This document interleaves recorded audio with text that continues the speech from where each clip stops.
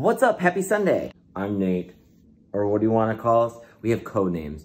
I'm Percy. This is Rusi. So today is Doll Day.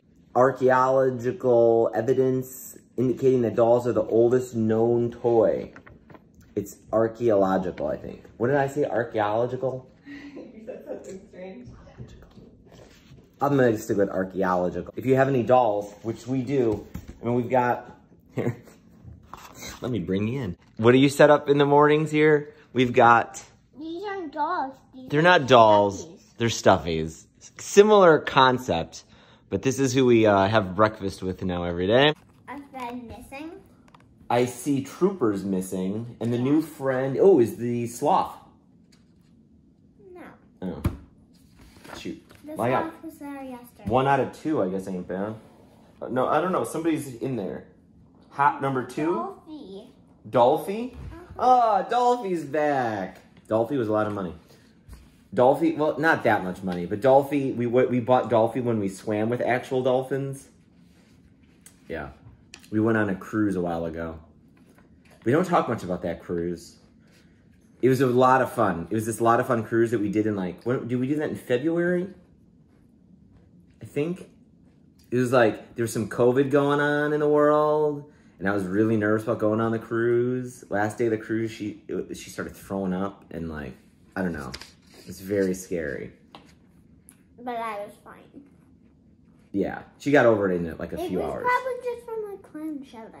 Yeah, it was probably just a little bit of food poisoning. Check this out. Turtles in Greece are thriving as a result of coronavirus lockdown and downturn in tourism. The beaches of Zakynthos are the most important nesting sites for loggerhead turtles in the Mediterranean. What does that mean exactly? Well, because coronavirus has a lot of us locked down, we're not traveling as much, people aren't getting on the airplanes as much. The natural world is actually doing better in a lot of ways because we're not screwing around with it. So turtles are doing really well. They're going to beaches, I think, that are usually surrounded by like tourists and people hanging out at beaches. Joke of the day, how do you stop Canadian bacon from curling in a frying pan? Take away its tiny broom.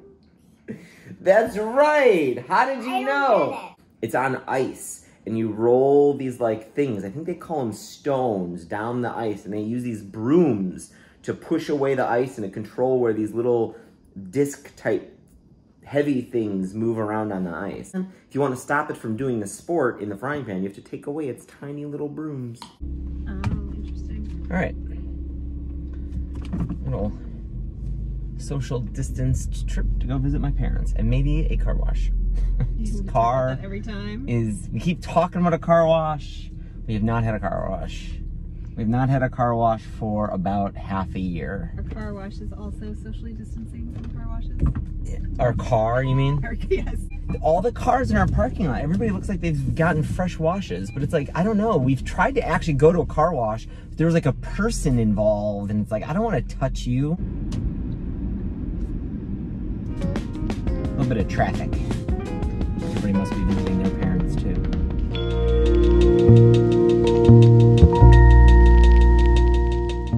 Social distancing. Still stresses me out though. All right, we're gonna try to get this kite off the ground. Give it more string, give it more string.